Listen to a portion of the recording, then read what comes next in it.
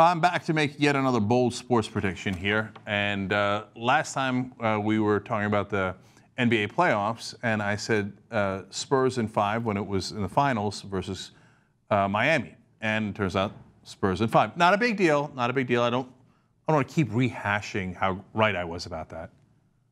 Okay, fine, a little bit. Now, I will again go ahead before the playoffs start, in this case, and make a prediction about.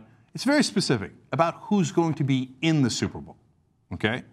So now, look, Seattle's the best team in the NFL. There's no question about that, okay? And so I'm going to be foolish and make a prediction that does not involve Seattle. Seattle is monstrous on defense. They have 3 superstars in Sherman, Marshawn Lynch, and Russell Wilson, and they have a whole team that's playing great together. Nonetheless, I think they're going to get upset at some point. Obviously, I could be massively wrong. Anyway, and I believe that the team that is super hot in the AFC will continue to roll through the playoffs. They've done it before. They're going to do it again. I believe it's going to be Pittsburgh that goes into the Super Bowl. And it's not a homer pick. I know I love the Steelers, but believe me, I put my money where my mouth is. And I'm not putting my money on something I don't believe in just because I'm a fan. Okay, no. I believe Pittsburgh's going to the Super Bowl, and I believe the other side is going to be Green Bay.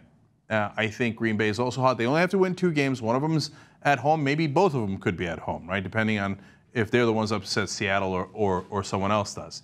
And so I think Aaron Rodgers is playing great. Their defense has improved greatly over the year. It started out disastrously and now is a decent defense.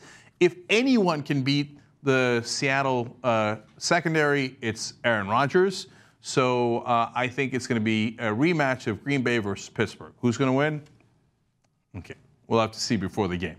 But if I get this right, once again, I will be unbearable. So begin rooting against me right now.